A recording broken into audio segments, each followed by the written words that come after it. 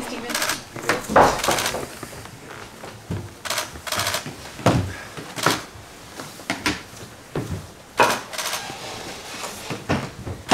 Okay guys, we'll do 10 minutes live and 10 minutes embargo please with Stephen Kenny, and we'll get started with Tony O'Donnell. Who wants to say? Okay, hi Stephen. Right. Great to see Andy Moore out in the grass there, and finally in the senior squad. What are your hopes for him? Yeah, well, he's quite versatile, and he's played as a midfield player. I've seen him play as a midfield player for Blackburn. He's also played recently on the left as well, you know, wide on the left, so he's a versatile player at Brighton. At Brighton he was nearly a second striker at times, so he's just a good footballer. He's obviously you know, technically good, and he's done well for Blackburn and done well for the Irish '21 team, and you know, with uncertainty over a couple of players, we're delighted to bring him in. Has he a chance of starting?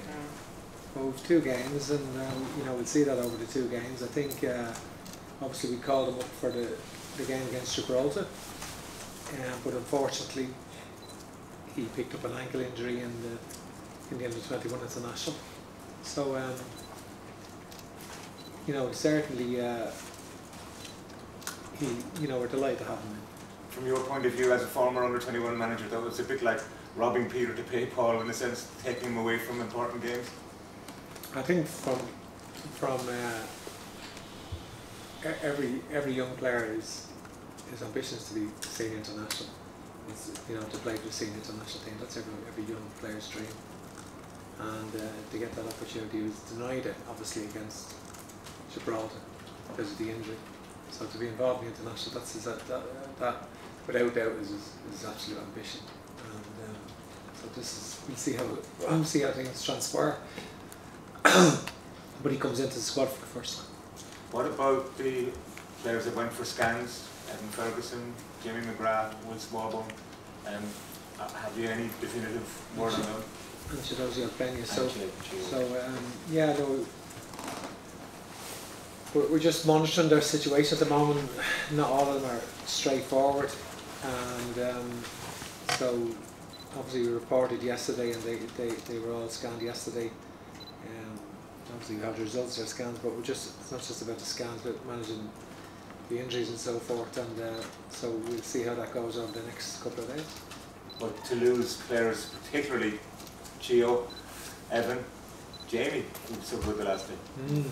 Well, we'll see. You know, we won't lose them all, but we might have them all. You know, that's where I see it. But it's we'll know more over the next couple of days regarding them all.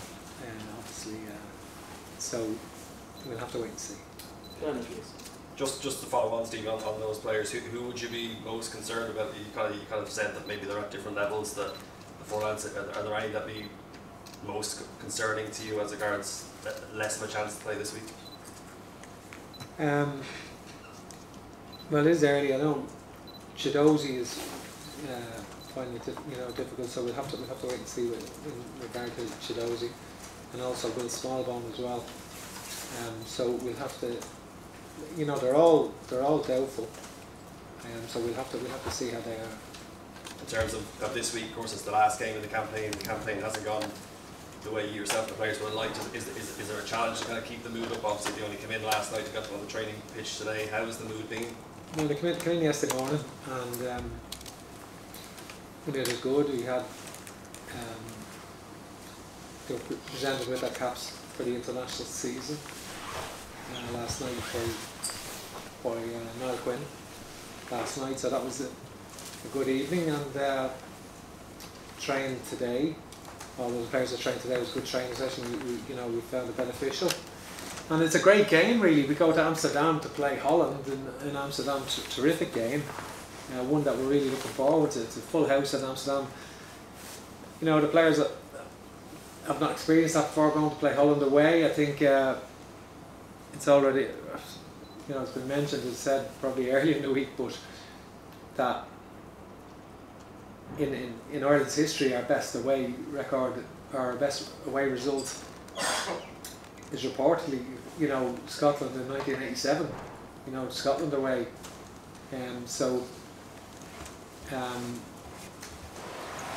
we've gone close with a couple ourselves, and that obviously very close. So this is the objective for the players, is to sort of try and get, you know, the people might doubt the possibility, but the objective is to try and go to Holland and get an extraordinary win out there, and make all the players make their mark individually and collectively in Amsterdam. That has to be the objective.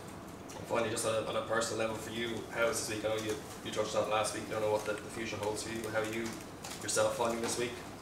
Oh, I'm fine. I think just we've got to, you know, we haven't got everyone today. Obviously 7 players involved in games on Sunday. That meant we had to, you know, couldn't train them properly today. So all the players that trained well.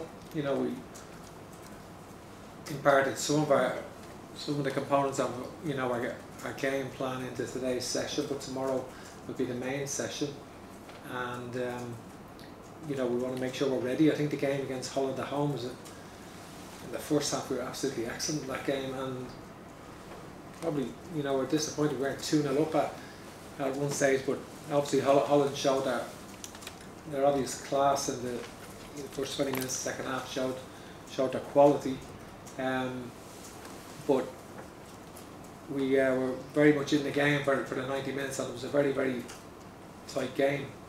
So I think we should look forward to going to Amsterdam. We know that they can qualify if they win, and that's a big incentive for Holland, but we won't lack incentive going there, and it's a great opportunity. Ashley, please. Yeah. Stephen, I saw you're at the cup final at the weekend. A record-breaking crowd, great occasion. How do you think that Irish football can now capitalise on that? That's a big question, because that's on many levels. You know, that's the big question. Because I obviously been lucky enough to be involved in 8 FA Cup finals. So as manager, so I've been involved in Tolka Park. That's when my first 2 finals were in Tolka Park as a manager. And obviously there's such a limited capacity there. So then in the RDS also. So to have it in the Aviva Stadium is where it should be, rightly so. And it's a very special occasion there. And obviously great to see, you know, the level of support the weekend, and fantastic to see that. And, but that's not quite the question. Is how can we capitalise on it? So that's a bigger issue, and that's obviously serious investment in the infrastructure of grounds is one of the biggest things. You know, I think investment in academies, investment at all levels of the game really. A lot of academy coaches are still not paid, you know, at a lot of clubs, and I think so that's massive for the, you know, to have that level of. We've seen it with some of the clubs, you know, how when they've really focused on their academies. St. Pat's an example there at the weekend. You know, they had real benefits from that. You know, from the links with the clubs that they have had, the schoolboy clubs they have had linking into them, and they've certainly reaped the benefits of that. So a lot of good players coming through there, and definitely infrastructure is massive, you know, in terms of stadiums and training facilities. That they are big. They need to be improved, because we're nowhere near the levels of other countries. And can that make it tough as Ireland manager? Can it have a knock-on effect if we don't have that football industry here in Ireland with the facilities and the academy coaches? Yeah, no, you know, certainly it does, because particularly the impact of Brexit, and as you know,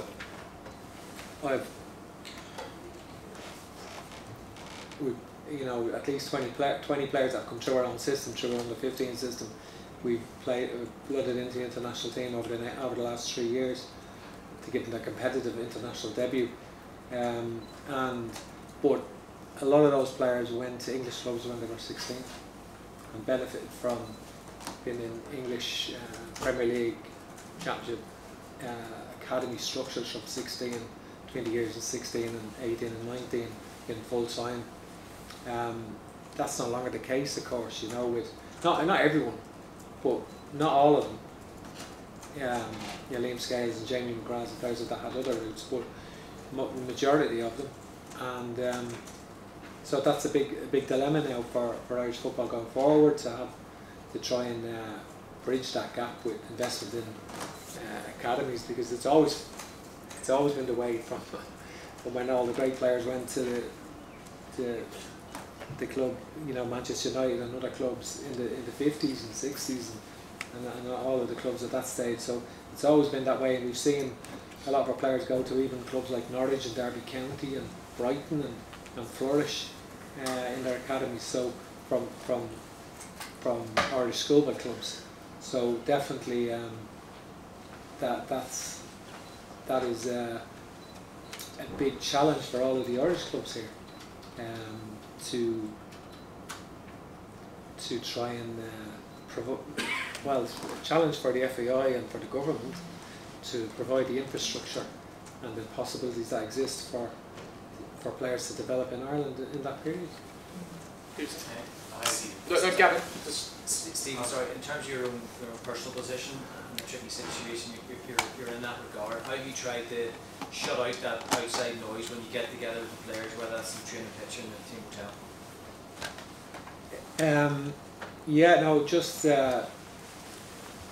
Just focus on the training and the games really, and the players are ambitious themselves. They want to experience moments like playing against Holland and Amsterdam and what goes with that and the opportunity that exists there. So the players are very determined. They've just, you know, been open and honest. People know my contract ends next week and so forth, and so that hasn't altered anything. You know, just it's business as usual. We just work hard and focus on preparing well for the two games. When you look at the players who are out, but then you also look at the age profile of the squad, whether it's yourself or someone else who comes in the future, how buoyed are you about what's to come from this group of players in the coming years?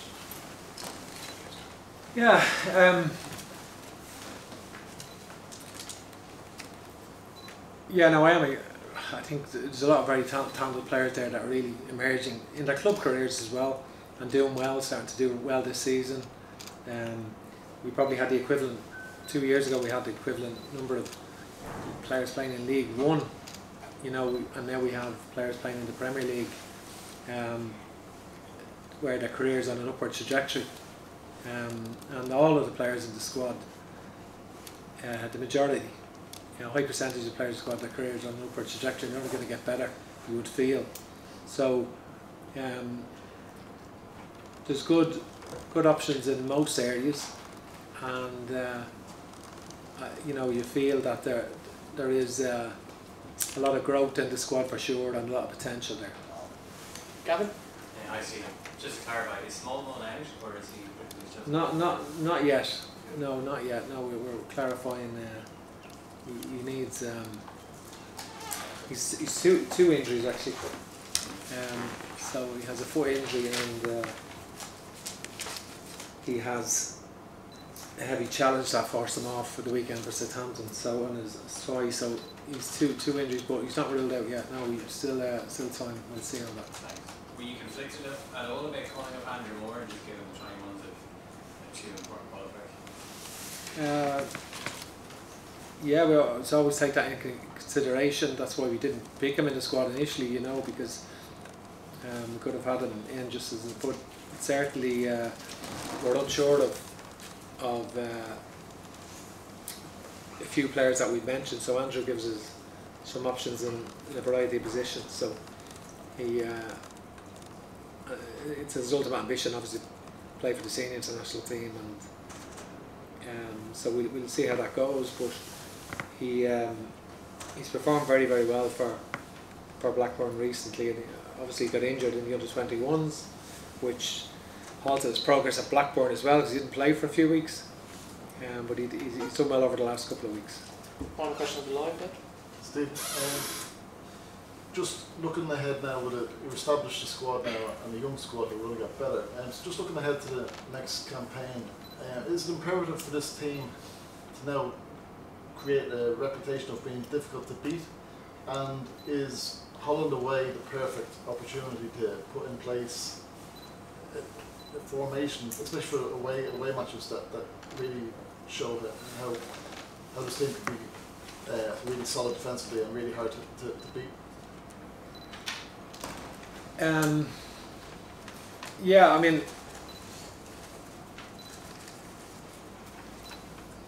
you know, I'm not going to discuss tactically how it's going to be in future campaigns, certainly, but from our point of view, all of the games that we've played against the top teams I spoke about early in the week, I know I said it already early in the week, but you know, whether it be Portugal home and away, Serbia home and away, Scotland home and away, Ukraine away, I would think, and definitely France at home and Holland at home. All of those games have been, they're top teams, really top teams. Centenary game with Belgium, top teams that, you know, they've been fiercely contested games and exceptional games of football. I feel all of those games have been very, very good games of football, and come out on the tight margins of some of them. We've drawn some of them. Obviously beat Scotland in that, but so I don't feel we're far away in those games. Do you know what I mean? I don't feel we've been far away, and that's the system we had played served as well in that regard. You know, I think so. But there are different systems we have played, and we haven't played the same system in all of those games. But so I feel, you know, so from my point of view, it's about just improving some of the small details, really, in relation to, you're right, some of the goals you conceded, or you know, or just been more clinical when we get the opportunity to be that, to with the chances that we create. I think Ado would say about like 10% of the crowd would say that went to the cup final could get into a Pats game or a Bows game at the moment. And just you spoke there with the government. What would you say to the government in terms of if you're investing in the industry of horse racing and you're getting a return, what would they get if they invested in an industry that would be football in this country? What was the 10%? I didn't get that 10%. So say if there were 45,000 at the game, like 10% give or take of that crowd can actually get into a Bows game or get into a Pats game at the moment in the league next season. So it's quite staggering that 90% of the crowd just can't go.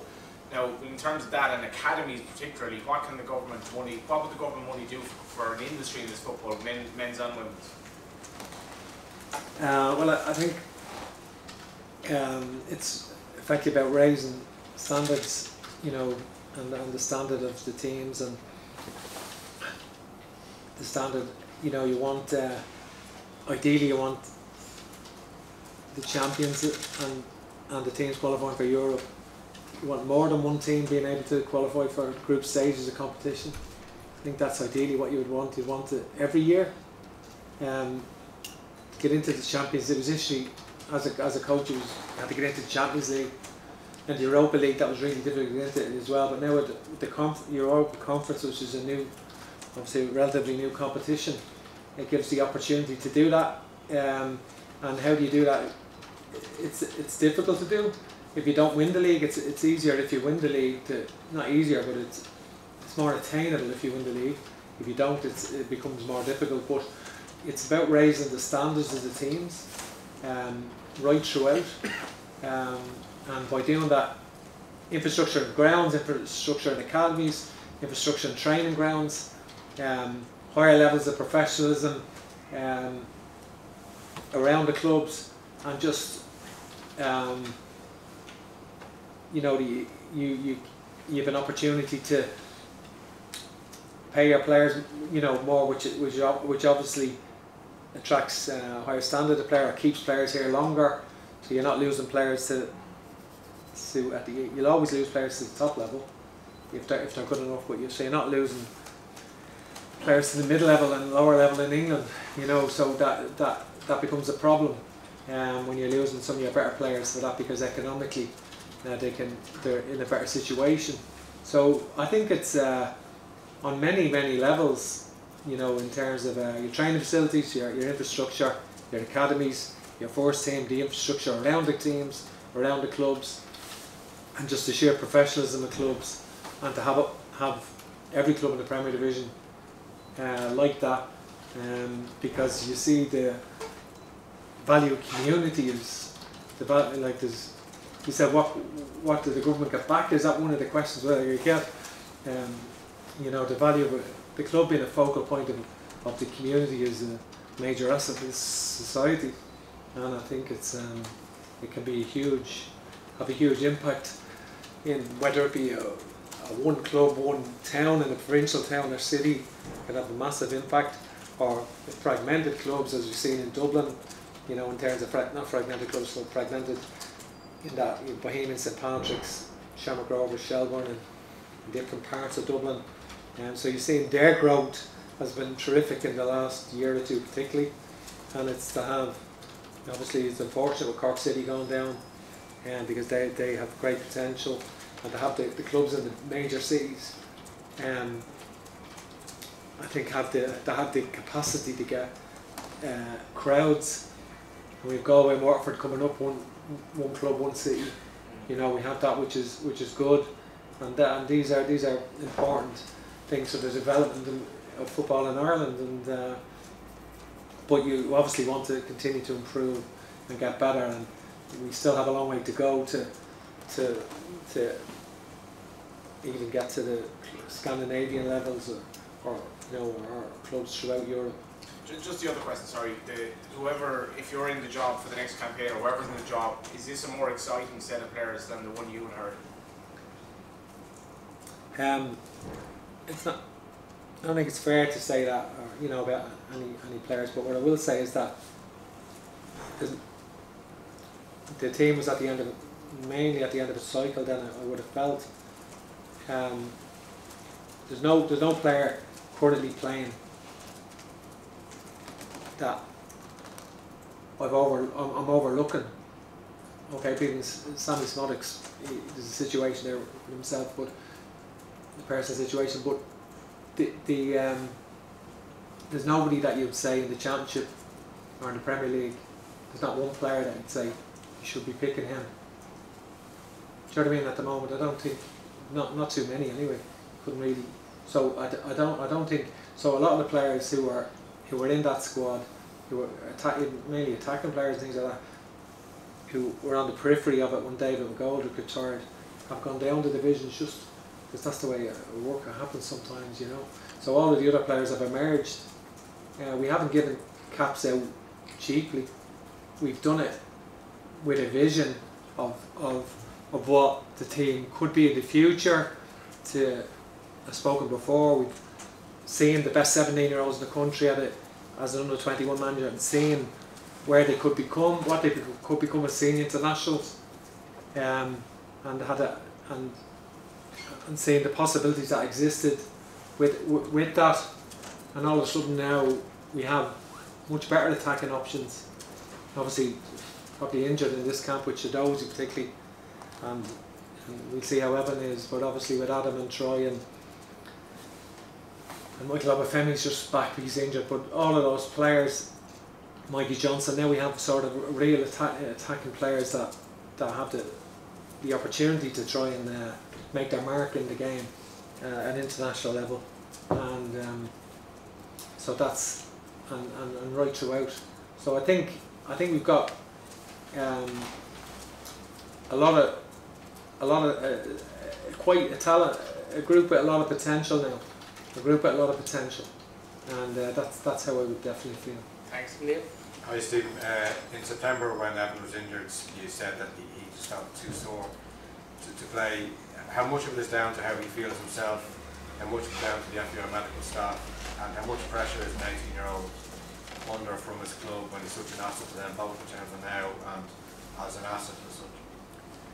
Yeah, no, September was a little bit different because obviously he had a knee pain. It's not that this time, and I think he's been brilliant. Like, he could have easily been ruled out because he wasn't available for his club the weekend. And Evan has been terrific. He's reported. He's determined to play this week, and he's been very, showed a great attitude, and showed a brilliant attitude coming in. So it wasn't a case easily, like, having not been available for his club the weekend, he could have easily been ruled out. But that doesn't seem to be the case. He seems to be really positive in his outlook. We'll see how he goes between now and the weekend.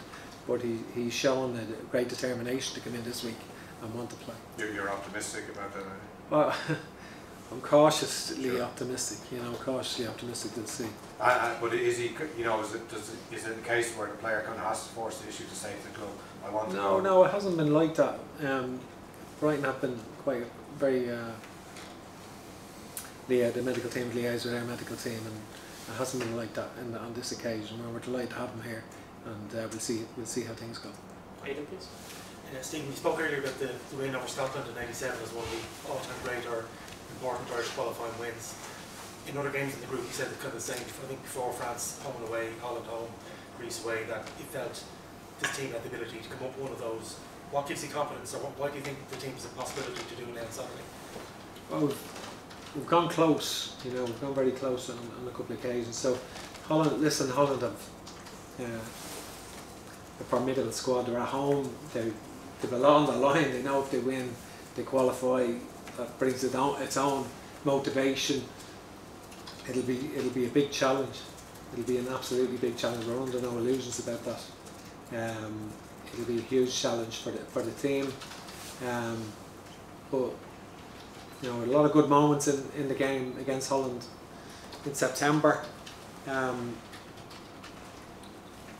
We were absolutely kicking ourselves, having just could have gone 2 up to concede to get that goal after 20 minutes. After, from the penalty, from the counter attack. So that was kicking ourselves with that goal. But as you say, they have players who can dominate a game as well. They can control the game. They have and they've a lot of pace in wide areas. Pace in wide areas for sure. They have a lot of pace in wide areas. So they're an exceptional team, and but we must go there with intent and belief and absolutely and with conviction. Gavin, please. Stephen, you said the same. Mark Hannon, Director of Football, has spoken about having all Irish teams from 15 to the senior playing the same characteristics. You've said the same thing actually over the last few years. Are your two visions aligned with how you see the future of Irish football and how you play? Our two visions aligned. Yeah, the principles of how the team should play, I would think, would certainly would be.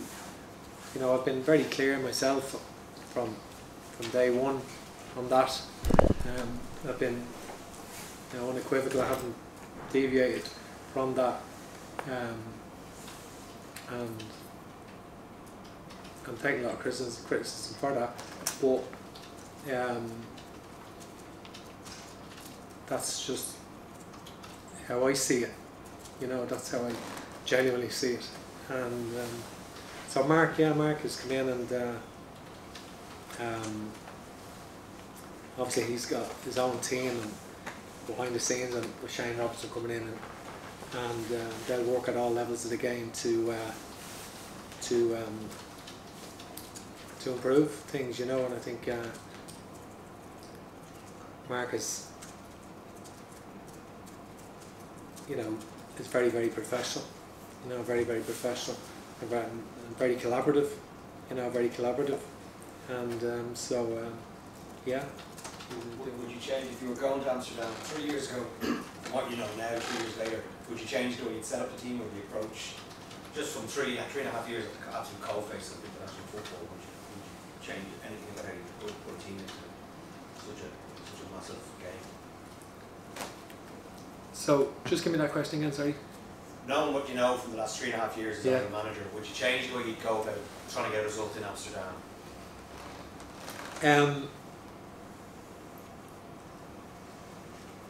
Yeah, I mean, it's not that it's not that I don't have a capacity to learn from mistakes or learn from games. Of course we do. What I would say is that the game, like obviously we've not played Holland and Amsterdam, but the games, risk of repeating myself, the games against the teams of that calibre earlier have been on the fine margins away, so we've not been far away there, and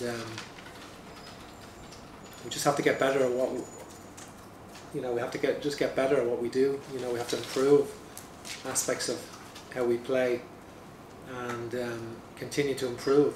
I don't think there's nothing wrong with the way not every game is different, of course. You can't categorise all the games, you know what I mean, but generally I think we're on the right track in a lot of games and played very well in a lot of those games, but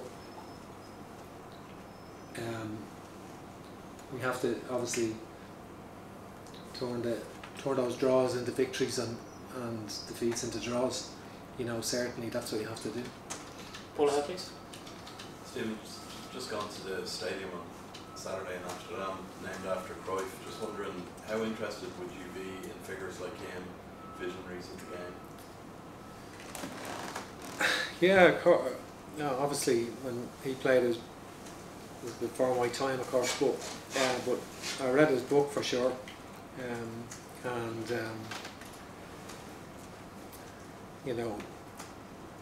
obviously very, very aware of him and his history and the history of Dutch football, of course. Yeah, for sure. So obviously he's had a big influence on not only Dutch football but Spanish football particularly, and then because of that, world football really, because Barcelona have become such a dominant team in world football, and also by a consequence Spain were dominant for a long time. So, and then of course the growth of Ajax and Dutch football. So he was obviously one person. He was a very dominant figure, of course, but there were other managers, coaches that he influenced him before that as well, and that's what a full-time. It comes back to the question earlier on about what do you gain from having a full-time environment in the European leagues, doing that on a regular basis with proper infrastructure. You get people who influence and learn from other coaches in that industry rather than Irish coaches possibly having to go abroad to work. You get that in an industry here, and I'm not saying I'm not related to Johan Cruyff, but because obviously he's a one-off and a visionary, and he's a one-off, and I'm not relating anyone to Johan Cruyff, but I'm just saying that's what you do get advantages from that, from having having an arena like Ajax have and the infrastructure they have. I'm not saying we can aspire to that here, but you can, those kind of environments can, a really good coaching environment with proper infrastructure can inspire other coaches who influence other coaches, and the knock-on effect and the stability around that and clubs, and can really inspire create opportunities for players and coaches to really grow and multiply the amount of coaches then that are at the top level. Finally, Philip. Stephen, thanks. You mentioned fine margins, Stephen. I've been very close in a lot of big games over the years. If we were to win, or Ireland were to win on Saturday night, would you use that as a bargaining tool with the FAI going forward for a new deal? Number one, I haven't bargained anything, or I haven't really had any. I haven't made a case. But more or less, I just kept my head down, worked hard, and tried to ultimately prepare the team this week for these games. Just focus on this game, because it's a very tough game, Holland. There's no point in me talking about the implications if we win. I think it's a very, very tough game.